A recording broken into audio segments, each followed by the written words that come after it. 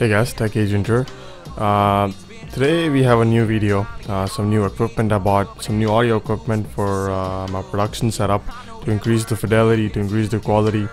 But the Røde NT1-A, this is a classic microphone, and obviously the test you're hearing right now is coming from that setup again. But stay tuned for a comparison in the end.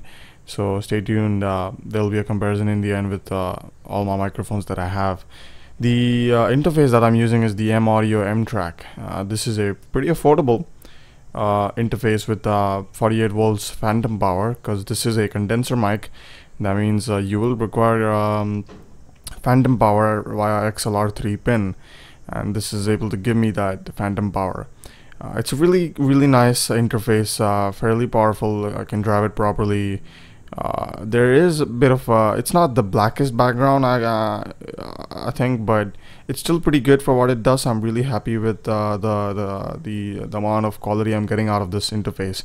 Again, it could be better. The microphone is not running at its full potential, but you know, this is still pretty fantastic, and definitely a big upgrade from a USB microphone. The M-Audio I thought was made up of metal, but after further evaluation, I thought it was plastic, because the joints and everything, it was plastic in general. The NT1-A is a classic microphone for any studio engineer or anything like that. You might know the NT1-A. It's a condenser mic, and a condenser mic is obviously really nice for vocals and stuff.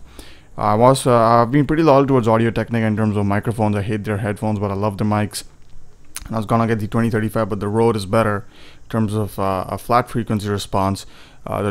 The Audio-Technica goes up in the upper treble and accentuates like all Audio-Technica microphones, which have the nice sparkle in the highs, but the recording is not as true in terms of reality. So it's not the most natural sounding. The Rødes are much more flatter, rolling off at 20 hertz. So really nice in terms of quality. The Røde comes with a lot of accessories. Oh my god, the first time I was surprised by the amount of stuff there was. I was like, this is just too much. And as a tech reviewer, you know, I usually should get happy, but this time I was just surprised. There was just a lot of stuff, including what came in the box. There came a shock mount as in the package, with a pop filter inbuilt. So it's specially designed for the NT1-A and the NT1. A pop filter and a shock mount, which is really nice. The pop filter and shock mount are now attached to my mic stand. It is made by an Indian company, but it's pretty solid, works really well, is fantastic, and really sturdy, really fantastic. I really like it. The shock mount was really good quality as well. It was a full metal construction, and really nice. Actually, I was too impressed by the quality of it. Really nice. The pop filter I was not a big fan. I use it's not as good as the Nalini pop filters that I have, but it's still pretty good for inclusion. I don't think it's that different, but that's just an observation I made. I really like it. Pretty good. Now, the thing I noticed with this microphone was the amount of stuff you got. The XLR cable that was included by Røde is massive and crazy. The gauge and the length is remarkable. It is a fantastic quality cable. It's known as a low noise cable. I don't know if microphones use OFC, but it really is quite nice and pretty long, so you can change your locations and be flexible with that, yet have the high quality sound that you want, and not have to use a lavalier or something like that. But again, lavaliers have their own advantage, and desktop microphones have their own advantage. So you can always, it's always good to have an option depending on your use. Connecting to the M-Audio is pretty simple, pretty straightforward. Plug and play the M-Audio. The best thing that I found, because I have an amplifier inbuilt and I'll be getting a new amplifier very soon, so I didn't want something which screwed up all my system. And the best part about the M-Audio was that it didn't. It was just plug and play, and I can just choose it as a microphone input, and I'm done. I can record. I'm good to go. I can unplug, and then I can listen to my headphones without being bothered by the M-Audio disturbing my everything else. My other setup, that is, my everything else. That was terrible English. The M-Audio was really nice. I was a big fan of it. It has a headphone monitoring, 1/4 inch. The interesting thing I noticed was the mono and stereo switches were inverted on the M-Audio. Not a big deal for monitoring, but a big deal while recording, so be really careful about that. In terms of the condenser Røde mic, it was fantastic. It's one of the classic microphones that has been out for many years. The studio staple, everybody knows the Røde NT1-A.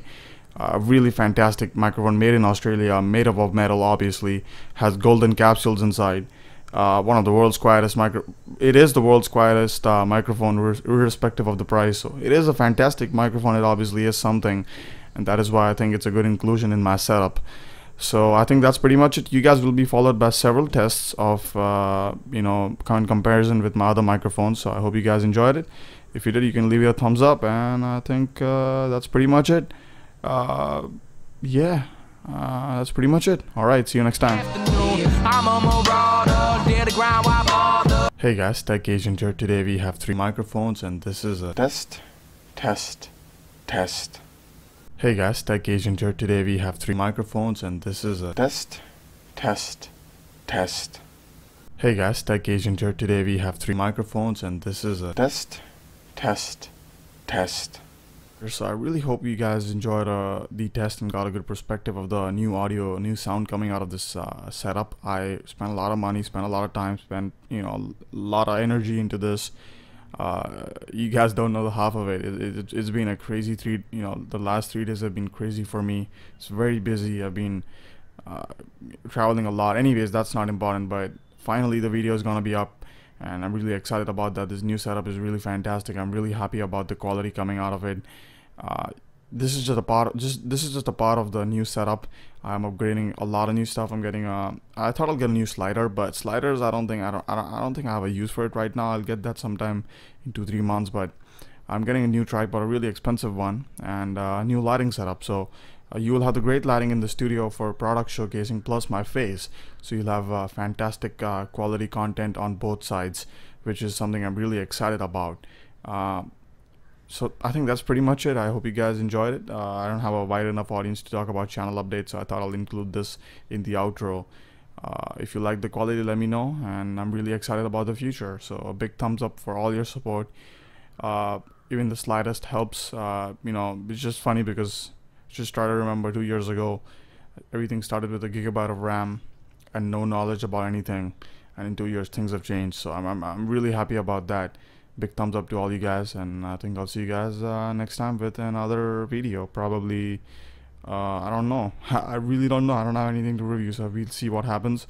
But that's pretty much it. I think I'll see you guys next time. Alright. 2 fingers to the sky, and I ain't saying peace.